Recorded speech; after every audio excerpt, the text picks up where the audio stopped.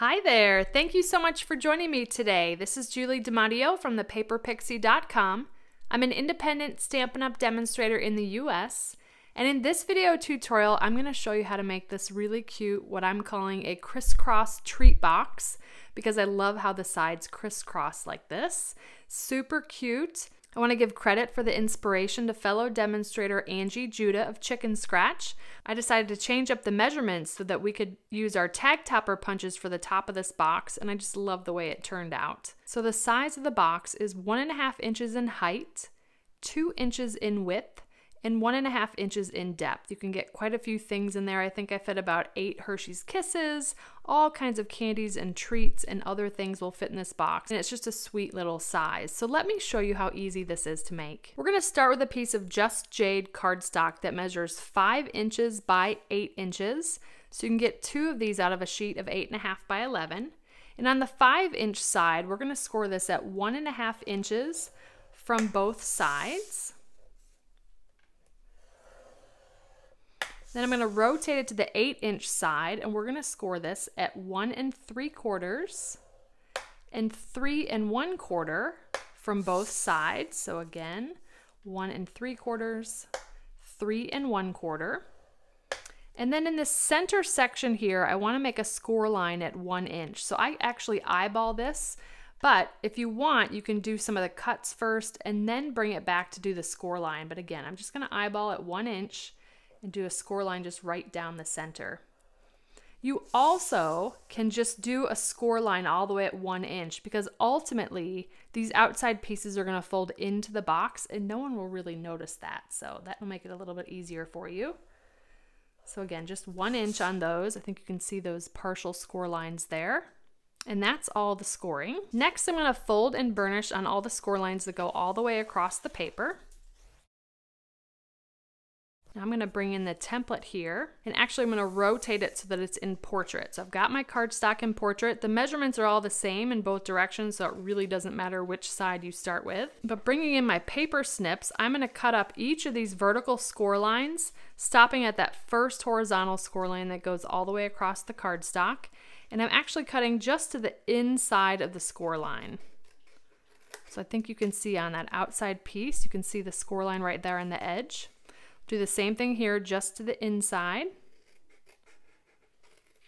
like so. I'm going to repeat the same thing on the opposite side.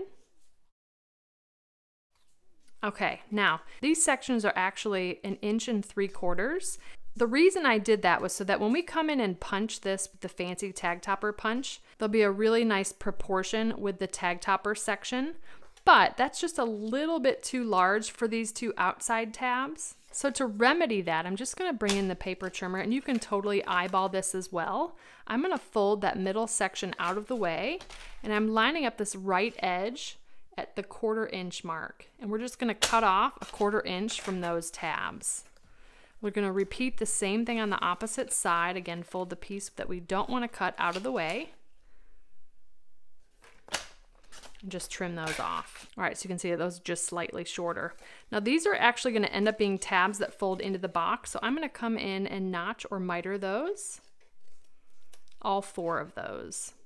And in the process of doing that, you'll see that we're actually removing that score line when we do that little miter.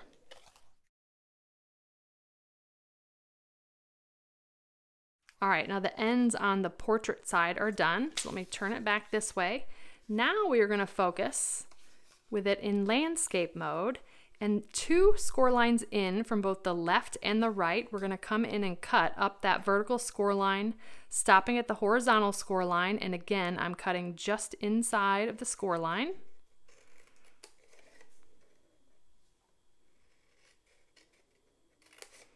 Like so. See, the score line edges are there on the outside pieces. I'm going to repeat the same thing on the opposite side, like so. Now we have kind of this weird cutting pattern going on here, but we are now actually going to come in. So these are all 1.5 inch square pieces. This piece that's next to kind of this loose tab, we are going to cut on the diagonal. So we're going to basically remove half of that square, but on the diagonal. And I'm cutting from the score line on the diagonal to the opposite corner. If it's easier for you, go ahead and fold away that tab here. And then I'm going to come in and cut on the diagonal. Now I'm right-handed, so it's easier if the paper I'm removing is off to the right of the scissors. So I'm just going to rotate my paper to do that all the way around.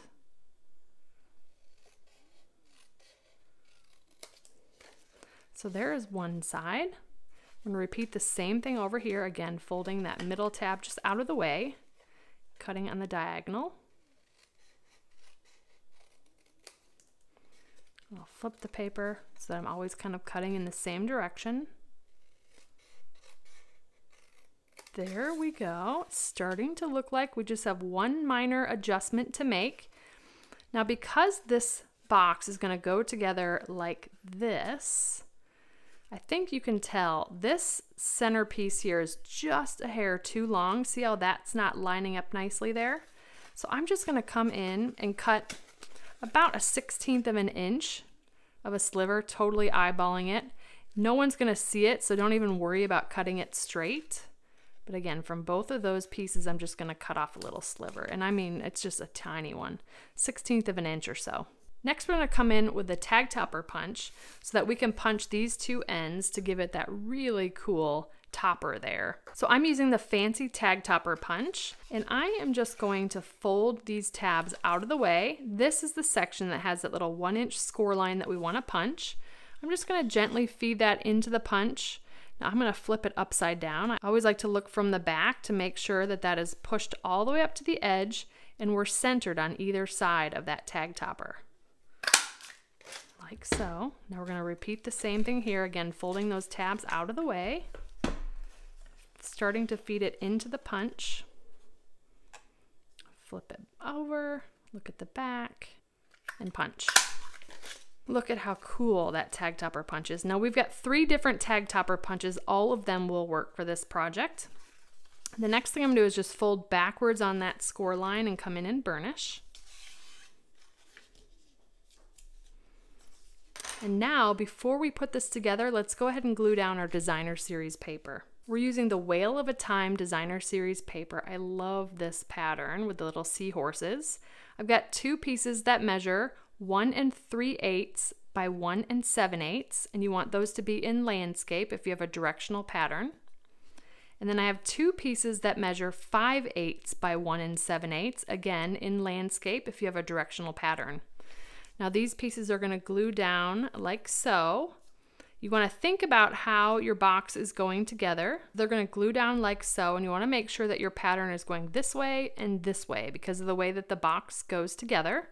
And I'm also picking the better of the patterns to pair together because one will be the front and one will be the back. So I'm just going to come in with liquid glue and glue these pieces down. All right, there we go. Now it is ready to glue together. Now I'm just going to show you, we're going to dry fit it here so you can see how it goes together. These middle sections will fold up. This will come over, up, and around. Same thing with the opposite side, over, up, and around. And that's how we get that really cool crisscross pattern on the side. Same thing on the other side, over, up, and around. Like so, okay? Now it's up to you. I prefer to use liquid glue for this.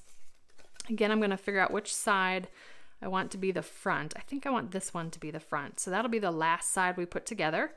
So starting with the back, I'm gonna apply liquid glue on the back side of those 2 tabs. We'll do both with glue at the same time.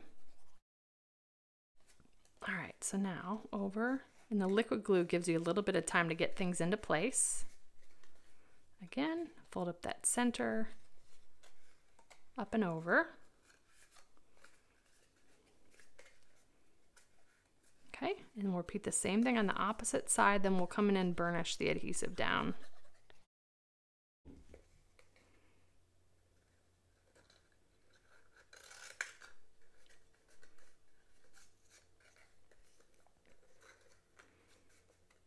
And because we took those extra measures to trim away with the mitering and trimming off a little sliver, everything lines up really nicely on the edges there. And it gives the box a really nice finish. All right, so now I can come in with my bone folder and just burnish that down, make sure the adhesive is good and glued. And there is that box. It's coming together. This will pinch together. Okay, so let me show you my trick for holding that together with ribbon. This ribbon comes from the Flowers for Every Season ribbon combo pack. You actually get 3 rolls of ribbon in the combo pack for a total of 20 yards of ribbon. I'm going to use this really cute Just Jade gingham ribbon pattern, and I'm just going to cut off a 6-inch length of ribbon. I'm going to do sort of a modified Vera Bradley ribbon pull, and I'm going to hold my ribbon like this, and then I'm going to twist it around like so. Okay, so I'm holding it like this, twisting the ends down. Okay, I'm going to show you one more time. Now, if I flip this ribbon over, it's going to look familiar to like a support ribbon. Okay, so we're actually doing it the opposite way. So got those tails overlapped. Then I'm going to feed it through the back of my treat box here on the tag topper, both ends. And then I'm going to take the ends up and back through the loop and then pull that tight. Okay, so it looks like that. Then I'm going to come in with my paper snips and just cut the ribbon at an angle.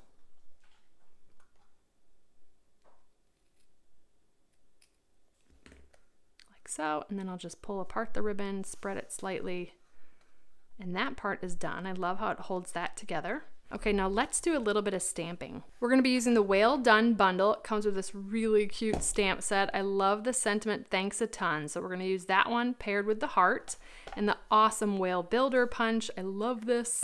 So the first thing I'm going to do is punch out a whale from Whisper White. And then I'm going to use the great color combination of Just Jade and Pretty Peacock. All right, so we're going to stamp the thanks a ton sentiment in Pretty Peacock. I've got my whale kind of turned up to the left here.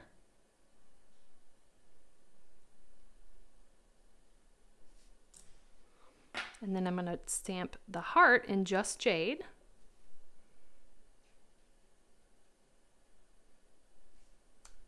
And I love how those pair together, those two colors. Grabbing a rhinestone with my Take Your Pick tool, and I'm just going to place that right in the center of the heart. Like so, a little bit of bling there. Grabbing a pair of dimensionals. And then we'll pop that on the front of our treat box.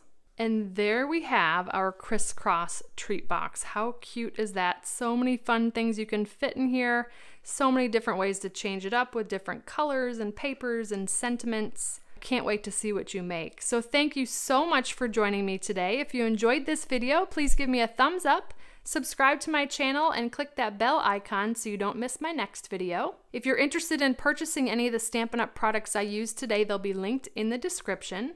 And I'll also include a link to my detailed blog post with all project measurements, details, and a picture of the template. I'd love to have you come visit me at thepaperpixie.com, where I post projects every weekday to inspire you. And if you don't want to miss a thing, you can subscribe to receive blog updates via email, and you'll receive an email each time I publish a new post. You can shop with me anytime at thepaperpixie.com/shop.